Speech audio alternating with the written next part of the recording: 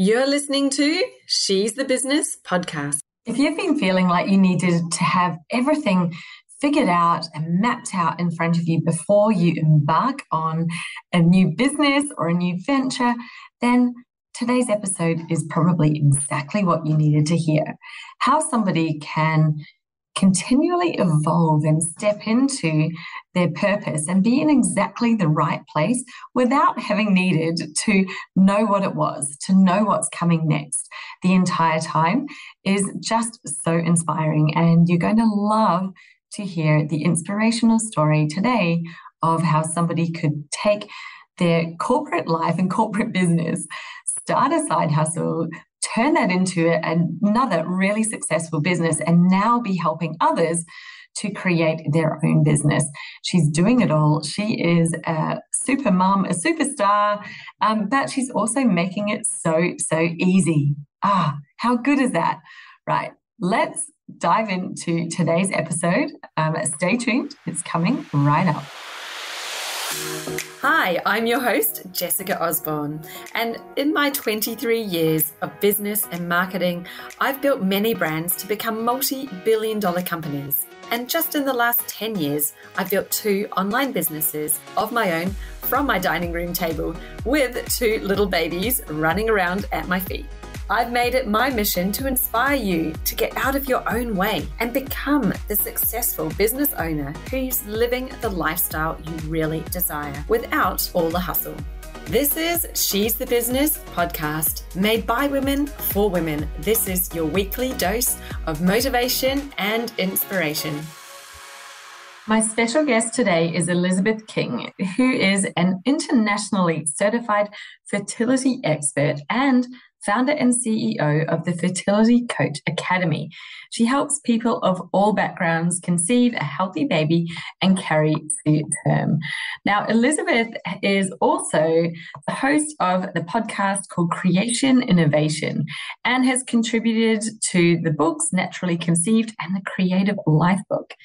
She has been an entrepreneur for over 25 years, and today in this episode, she takes us behind the scenes to share with us her journey of how she started, where she started out as a life coach and how that's evolved into a fertility coach. And now she actually coaches other people on how to become a fertility coach.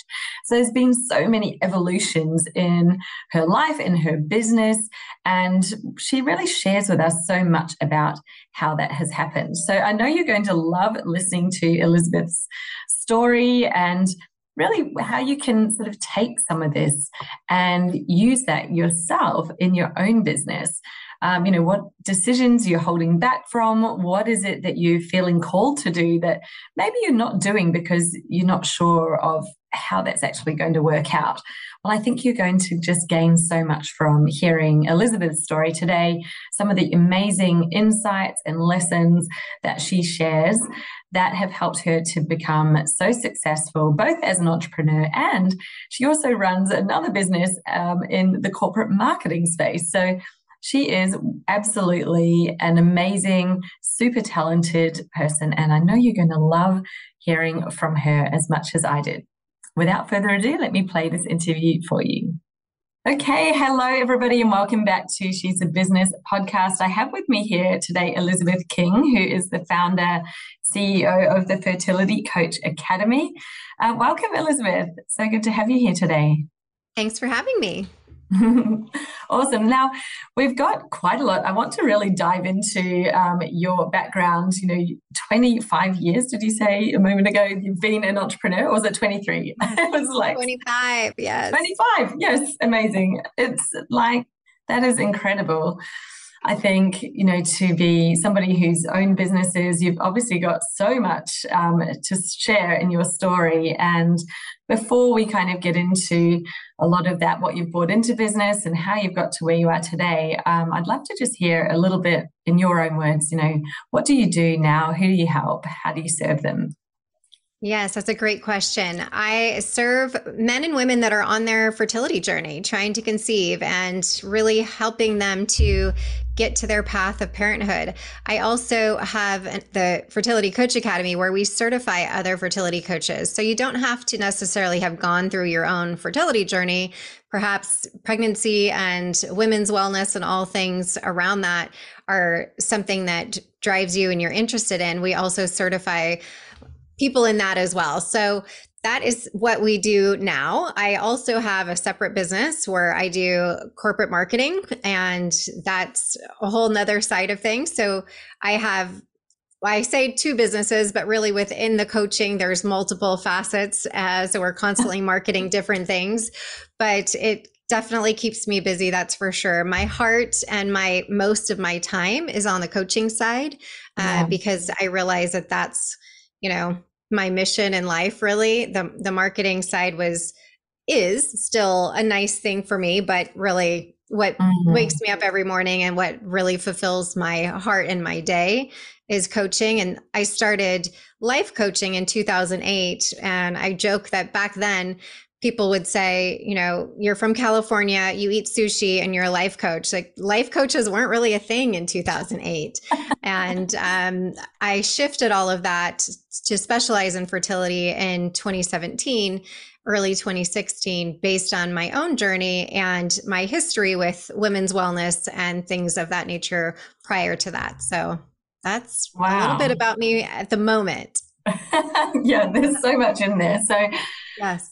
2017, you really started to move into the fertility based on, you mentioned your own story. So that's must have gone really quickly for you, the last 6 years of becoming a fertility coach. And now you actually coach other people on how to be you certify them how to be a fertility coach. So do you want to dive into a little bit of that? What made you decide that that was the area that you wanted to be in, and how has that sort of come about?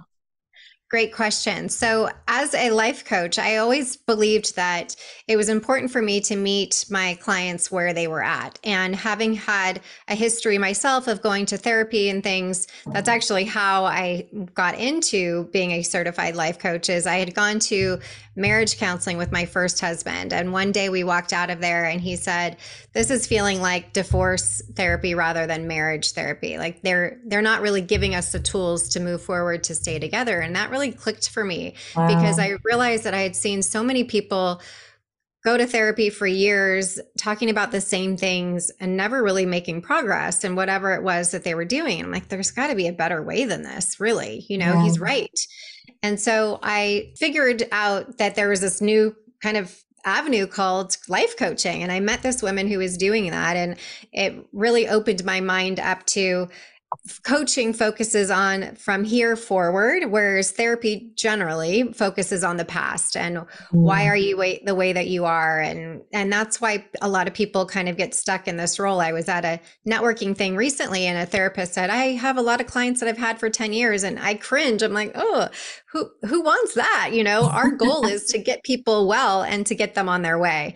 And so I spent a lot of my time coaching from 2008 to 2017, people that have gone through things that I had gone through. And again, really felt that it was important for people to sit across from you. And again, this is pre-COVID, to say they know what I'm going through. They really understand if that the path that I'm walking versus, talking to somebody that I really can't, I don't understand what that's like. I don't really want to pretend like I can.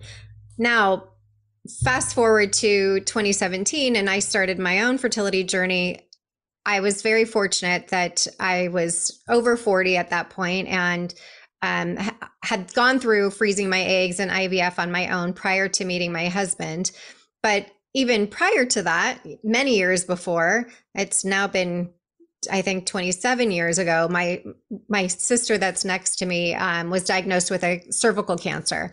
And that was really my intro into all things women's wellness and fertility and the importance of all the things. So there had been several touch points throughout my life that were kind of leading me down this path. course, I didn't recognize it until it slapped me in the face one time. That one time was a significant time for me, which was after my first miscarriage, when I was having my D&C and the couple next to us was doing their first retrieval. And I found myself sincerely excited for them in my heart about this, new path they were going to, but also so devastated for us and this fact that our story was changing and something was being ripped out from me that I was so hopeful for. And I recognize that nobody ever thinks this is going to be their path. No one ever thinks they're not going to be able to get pregnant. We all think, we better watch out, you're going to get pregnant, and all those sorts of stories, not the other side of things. So I really made it my mission to help people. I say men and women because men equally have the same issues. They're just not as open as talking about it. And, putting all of my heart and soul in serving these people that are going through the journey, because it isn't something that we are prepared for in any sort of manner. And the level of stress that is actually takes place on it does affect the journey. And it has been scientifically proven by a major university in America that it is the same stress level as a cancer patient for somebody that's going through fertility. So the need for fertility coaches is huge. Fertility or infertility, if some people want to say, is increasing worldwide, which is really scary to say. But unfortunately, something that we need to face. And being a mom of 3 myself, it's something that I'm very well aware of the environment and why numbers have changed so dramatically over the past 50 years with fertility. So that's kind of how I got into this particular niche of coaching at this point. Wow. Yeah, it's amazing. I love listening to you. It's such an amazing story. And, you can really see how everything in your life kind of led you to this point. And so you coach people on their fertility yourself. And then when did you decide you would help other people become certified as fertility coaches? And what does that actually look like? Yeah, that's also a great question. So as I started to show up, first it was very, organic, where just my friend would say, I have a friend who's had a loss. Can you please talk to her? Or I know somebody who's going to go through IVF or who's really struggling to get pregnant. I ended up having my 3 children naturally over 40. And so that became its own kind of niche of, I really believe anybody can have a child over 40, but can we have 3 healthy children over 40? And I do believe that that's possible. And why that's possible is because we put all of the kind of framework together in order to make that happen. Now, of course, there's situations where people might have structural issues or genetic issues and things like that. So we definitely want to make sure that, notwithstanding those things, everything in your body is teed up for success. But I started noticing a lot of people messaging me. How can I work with you? How can I do this for other people? And I also saw that there was a lot of coaches out there that were saying that they were coaching somebody based on their own experience, which is beautiful because they are an expert in it because they've gone through it. But really, there was no proper curated information that was broader than what they had been through themselves. So if they had PCOS, then they were an expert in PCOS and they were going on to coach somebody. Or if they had endometriosis, they went on to coach on that. But that was kind of what they were limited to, essentially, versus, again, an overall bigger picture of fertility and the mental, physical, spiritual state of all of those things and how to properly coach somebody and hold the space. So there are actual modalities and techniques in coaching rather than just, meeting with somebody and talking them through something that they may be going through, whether that's fertility or business coaching or whatever else it may be. And so I started to look at this a little bit more as I had been certified and thought, that certification program isn't really all the things that I believed could get somebody to success, which again is this, what I call the creation continuum. So it's focusing on the wellness, the medical side, the spiritual side and the feminine energy around all of these things. I really do believe that we want to integrate medicine into things, even though people are pretty adamant of, no, I want to do it holistically. I believe in that too.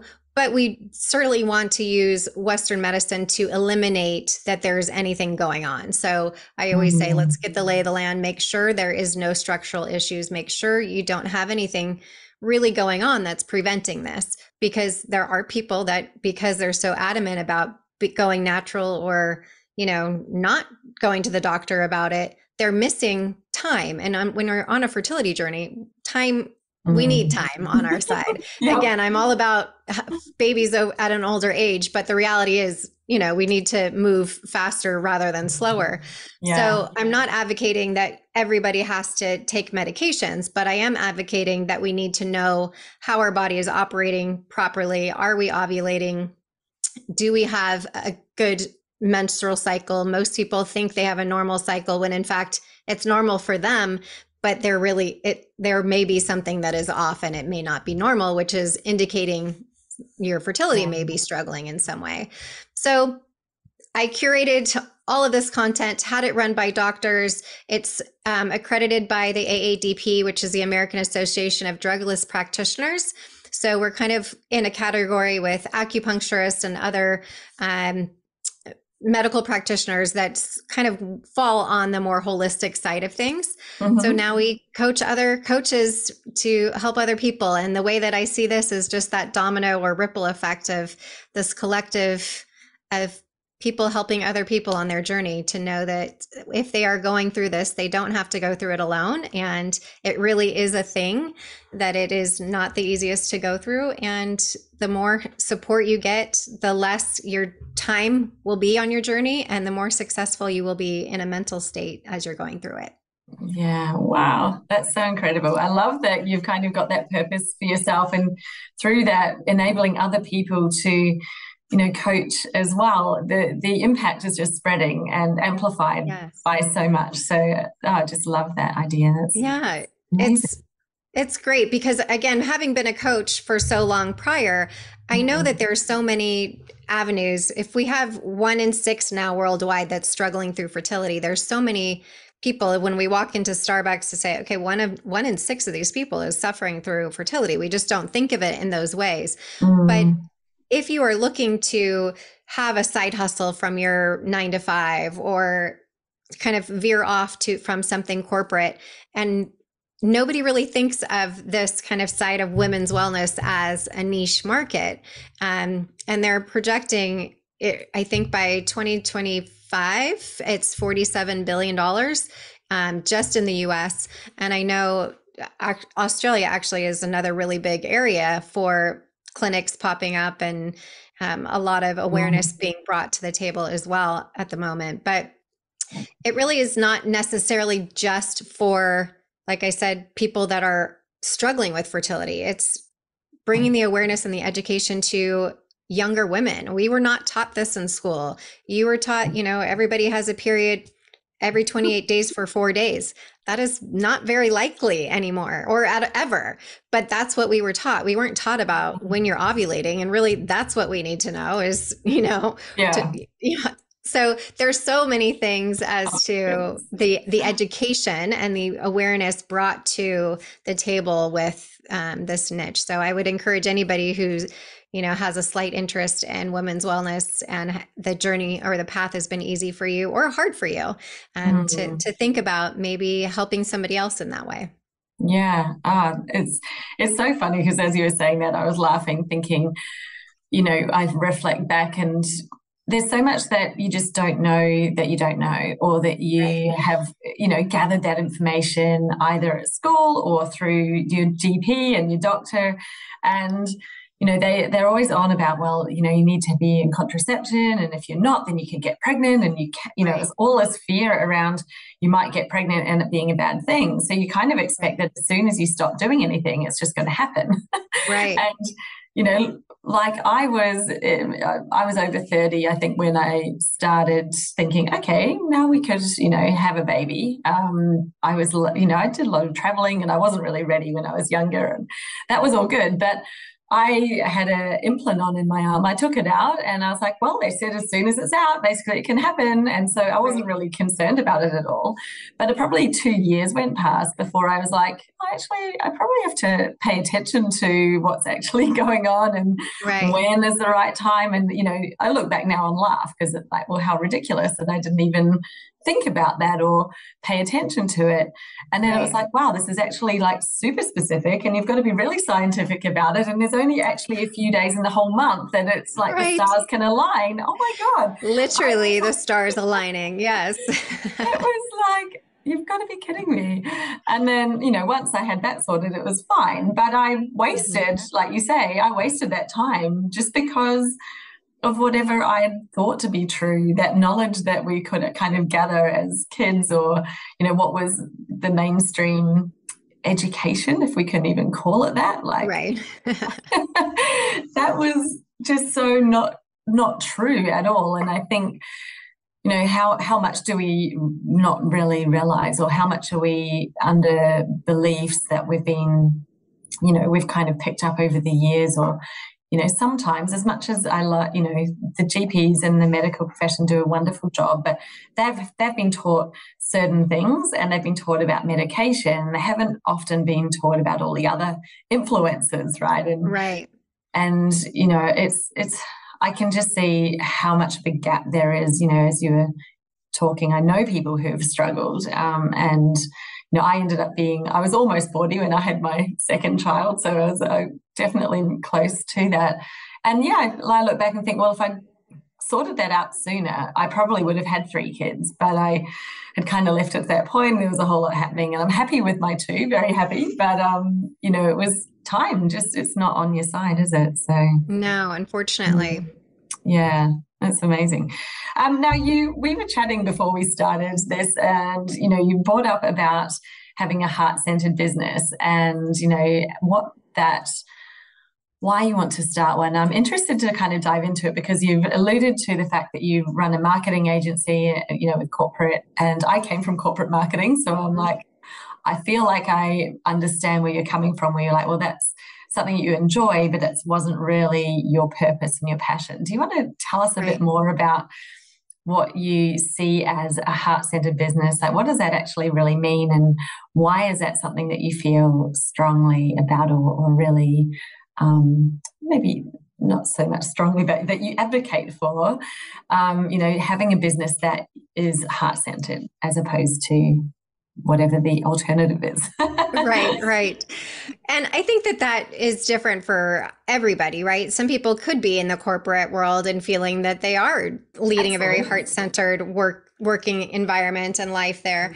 I've always been in software marketing, and you don't really feel like you're changing lives too much with with doing that.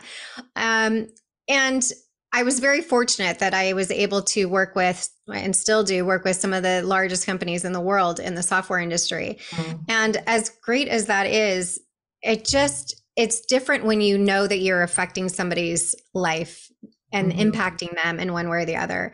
I have people that have called me at 10 o'clock at night because they were ready to end their life, and I was able to help them. And knowing those sorts of things, and the thousands of babies that have come into the world that I get their pictures and all of those things. So it really is a different way of showing up to say, I am serving Mhm. rather than I'm here to do a job. And when I felt in, and still do in the corporate marketing, I've always looked at it in the sense of, who am I working with? Who are the people that are there, right? It could be Mhm. software, it could be a product, it could be whatever, but who are the people around you? Because that's what I feel like always makes the difference of your day, right? The people make or break your day. Mhm. That's just my opinion, 100%. but that is what I've found. And there have been times throughout these 25 years that I've been on my own thinking, okay, maybe I'm put here that to help this woman, because I think she's really struggling and I do not think she's happy. And maybe I can be that light today in her world and show her a more positive way of showing up just in a corporate meeting, right? And that was just my internal dialogue of kind of making it my mini heart-centered mission to know, like, who around me needs a little extra attention or a little extra thoughtfulness around them or something of that way in that sense. It wasn't until, like I said, I went off to do the coaching in 2008 that I started essentially leading these parallel lives, really. It started as me volunteering on the coaching side to organizations that were centered around girls. So the first one actually was called Girls Inc. and it helped young girls that were struggling with self-esteem and or had been in the foster system or something like that. And I really would just spend my time there showing them an example of what a young, successful woman could do and what I would help them to do, and as sort of a mentor, essentially.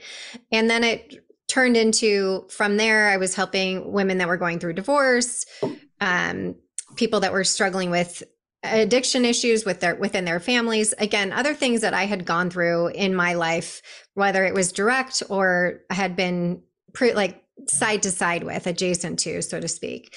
And that really kind of helped me to see, what do I feel more fulfillment in, right? I wasn't put on this earth to do product launches for software. I was pretty sure about that. Could I do it well? And did I know my job? Yes. But I knew that there was something more to that. And I think that's where you start to just kind of listen to that intuition in you to say, okay, what does that look like for me?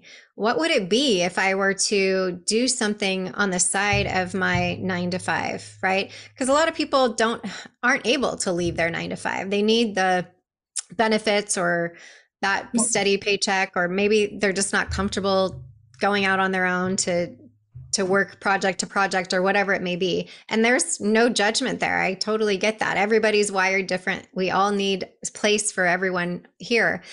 But you can always find something that lights you up separate to that, if that's what it is. And so it may not be a heart-centered business, but maybe it's, something that's heart-centered that you volunteer at, or that you are reading even. It doesn't even have to be that heavy of a lift, right? It's just, what are you doing for yourself to know that you're serving those outside of you?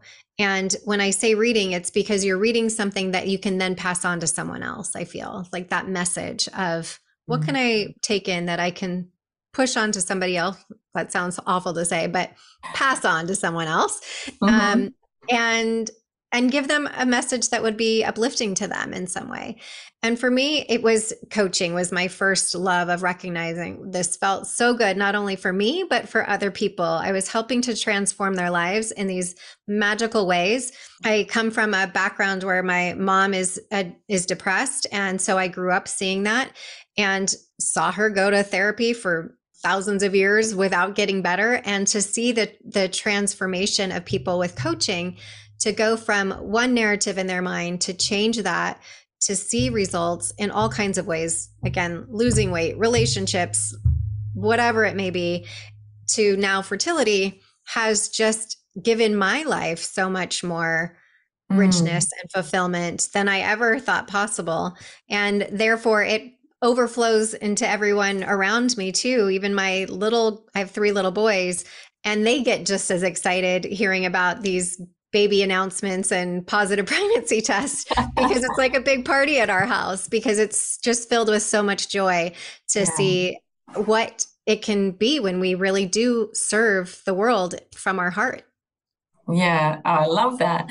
I relate to that so much because, once, I guess, looking back on, when I was in corporate as well, and I think I loved my job and I loved, I did marketing. I still do marketing. That's kind of, I've lived and breathed it for 25 years. I love it. It just didn't feel fulfilling really to be making the board or the shareholders happy. It was sort of like, okay, that's good. It's an achievement, but I didn't feel it. Like, it wasn't like, wow, I've really made an impact here. I was like, no, I was doing the job that I was paid to do and I did a good job and that was great. Yeah. But yeah, I think that for me, it's exactly the same, that difference when now through my business, I can help other people to, really put the pieces of their business strategy together to have an outcome. Sometimes they're just blown away. They're like, wasn't even thinking of this as the possibility. Like, they had a vision that was so much smaller and, just what they could achieve in such a short time. it's like I just can't stop smiling. I love it. You know, I Right. get on the calls and I think, well, this is what I feel like that's what I was put on this earth to do and to be and to help show other people the light. You know, what's easy for me isn't always easy for someone else. And Right. you know, to make those connections, like you say, there's just a totally different feeling about it. And I love that it's just possible to do this, because you look back in like when my mum grew up, I don't even think anyone did anything like this. It was very much like not even possible. So Right. yeah, I just feel so lucky that we're blessed to live in a time like today, and there are so many people who are, I guess, looking outside of themselves and actually thinking, well, I can do something different. I can be something different. And everybody's making those steps to improve and to educate and to better themselves, which is just fantastic. Exactly. I love that you say that what you were good at, because I think that's always a really great place to start when you're thinking Mm, of what could I potentially do? Well, what are you good at? What lights you up? What do other people come to you to ask your help with? Maybe it's not something that you love necessarily, but if you're able to mm, transform that into helping somebody, you might learn to love it because you're good at it. So I think there's people that are mm, even, in their day job and they're like, I hate this. Why is it that you hate it? Maybe it's you hate it because you're not inspiring somebody, but if you're an accountant, let's say, and you are going to go teach somebody else how to do something that's going to make their lives easier or make them money, then you're going to light up, because that's going to, again, you're passing it on to somebody else to help them. And they say that you're an expert if you know 10% more than the last person or the next person. That's not a lot to consider yourself an expert. Now, most people, I would say, want to take that further and do a certification or something to have that additional accountability or credibility and authority, which I agree with. I'm good with that. But I think people get paralyzed in that thought process of, I need to go back to school, or I need to do this or that or the other thing in order to move forward. And they let that stop them from just making the first step into, okay, well, I love crocheting, so maybe I can help somebody else learn how to crochet and start a group and charge for that, or whatever it may be. I don't know. So I think I love what you say is just, I'm good at it. And mm. so now I can help other people see Yeah, their success through it. yeah, you're so right. And it's often right there, like already as part of you. You might not even recognize that it's something that you're good at, because you probably think everybody else can do what you do as well. Right. And Right. I think that's probably the first step is actually starting to just pay attention or notice what seems to feel almost too easy to you, that it's like, well, is this really even a thing? And like, yes, Right. it often is. Whatever feels really great to you. Your job may not feel great. That might be more Mhm. about the environment that you're in or the culture or something like that. It's not that you Right. don't like what you do, right? Like you said, Hmm. it might just be the place that you're doing it, or where it Yes. is. Right. But it's so true. And I laugh because before I started this business, my husband and I would do so many road trips where we're brainstorming, like, what business shall we start? Like, what ideas are there? And we're like looking out there for, like, where is the thing? Like, where's the idea? And it never That's even fun. occurred to me to like look to look inside, to be like, well, hang on, what have I already got? What do I already Right. know and do? And it's just like, now it's so obvious. But then I probably spent 10 years. Like, I always wanted to have my own business.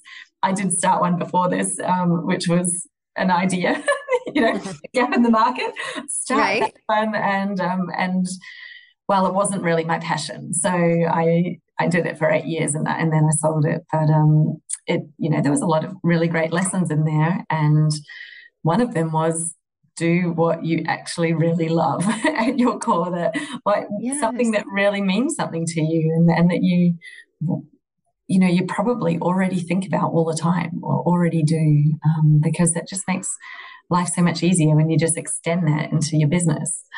Yes. And I love too that you just say you changed after 8 years.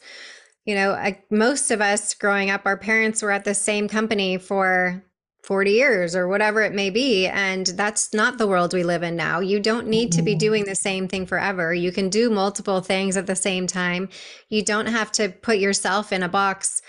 I do two completely very successful businesses because that's what I love to do. But I tell people all the time, even if you find a niche market, that can change. You could be talking to one person about this today, and then next month say, you know what, I'm going to shift and do XYZ instead. And that's totally okay. I think that's another place where people get stuck is, oh my gosh, am I going to want to do this forever? And it's like, you don't have to do it forever, right? Just do it this week and see how it goes. Try it on and see how that goes. I would just say not to invest so much up front with the idea that, okay, this can change, right? So have the template of your website, let's say, knowing that you're able to change that around a little bit here and there. Of course, there's some things that you do need to go full on into, but for the most part, there's a lot of wiggle room in between it, and just be gentle with yourself that it is okay to change and do something else. Yeah, exactly. And that, those changes are an evolution. Like, it's not like if you decide to change that you've wasted your time doing something. Right. It's actually like, well, no, that was all helping you get to where you are now. And then you're now ready for, if it's a shift or if it's a refinement, if it's an evolution going in a different direction, that was just part of how you got there, because you wouldn't have been able to start where you are without having got to the place where you are now. So, 100% agree. We're all exactly where we're meant to be in the moment. Yeah, that's amazing. Well, this has been such an interesting chat, Elizabeth. I know that we've touched on so many aspects, and we could have deep dived into many different things, but I've really loved chatting with you about your journey, about your business, and, definitely the fertility market, just how much impact you're having there. It's just incredible. So I thank you so much for coming to share that with us. And if anybody wants to connect with you and find out a bit more about what you do, or even just follow you for some of these amazing nuggets that you've shared with us today, where can they best do that? You can find me on Instagram at the official Elizabeth King. My website is elizabethking.com, and the podcast is Creation Innovation. But we'd love to see you anywhere and everywhere. And we definitely are in touch with people and are live in DMs. I'm obsessed with voice memos. So if you DM me, I'll probably send you a voice memo back. But yes, that's where you can find me. Oh, that's amazing. And did you have anything that you wanted to leave people with today? I know we've touched on so many different aspects, but is there something that you're like, oh, I just love to share this one final thought? I think really just if you're on the fence about something that's tugging at your heart, follow your intuition and just start. Doesn't have to take a lot of money. You don't have to change you don't have to quit your job in order to start something new. Just start. Have that first conversation with someone and say, I'm going to put this out there to the universe and see how it goes. We have to get better at trusting our own intuition and taking that step out into the future. We never know what the dots are going to connect looking forward. We only know what they look like looking back. And that's where, as you were saying, everything leads us to where we are today. And if that is tugging at you, I would just say answer that and explore that. Love that. Thank you so much. It's such a good advice. And just to do it, right? What's the worst that can happen? I think we put so much into things at times and think, well, I've got to make sure this is 100% the right decision. Well, you're never going to know until you try. And so the best thing you can do, as Elizabeth just said, is just give it a go, see what happens and let it evolve without trying to control that outcome so much, because, the more that we hold back and wait until we've dotted all the I's and the T's, I think you often just lose a lot of the steam, don't you? 100%. Yeah. Get going while the going is good. Yeah, amazing. Yeah. That's wonderful. Thank you, Elizabeth. It's been awesome to chat with you today, and we hope to connect. Thanks for having me. Thank you. If you're a coach, a consultant, or an online service provider, and you're sick of relying on referrals or feeling really overworked and underpaid for the time that you're putting into your business, and really just want to feel like you're on the path to having a fulfilling high-income business that allows you to work part-time hours so you can spend more time with your family, for yourself, and actually enjoy your life, then I have the solution for you. My program, Business Jam, contains my proven strategy for attracting high quality clients to really profitable and saleable services that also fit your lifestyle needs, so that you've created a game that you can win in your business, and it actually gets you to the outcome that you set out to create when you first started. Now, this is for you whether you've been in business for 10 years, 20 years, or even if it's year one, then this is your core marketing strategy foundation that helps you to focus on the right things, stop focusing on all of the wrong things and wasting all of your time with activities that you don't need to be doing. So we get you streamlined and attracting in exactly what you need to have the business outcome that you desire. Business Jam is not open right now, but the waitlist is open. So head to jessicaosborne.com/waitlist and put your name down to get on my priority waitlist for Business Jam. So you're first to hear about it when we're opening doors next. And I always save a few extra special things just for the people who are on my waitlist. So that could be you. So head over to jessicaosborne.com/waitlist to get your name on the priority waitlist for Business Jam. And you'll be first to hear all about it when we're opening up next. Thank you so much for tuning in to another episode of She's the Business podcast. I hope that you've been enjoying it as much as I have in creating the content to bring to you. So I really appreciate you being here. I appreciate your presence and your attention. Now, if you love the podcast, or maybe you just loved today's episode, then I would absolutely appreciate it if you would go to Apple Podcasts, scroll down, hit the 5 stars, and then leave me a short review about what it was that you really enjoyed in this episode, or maybe in the podcast overall. And when I receive those reviews, then I love to give those reviewers a shout out on my future podcast episodes. So you never know, you may hear your name getting a shout out in a future episode if you do that. So thank you once again for your time, and I'll see you next time on She's the Business.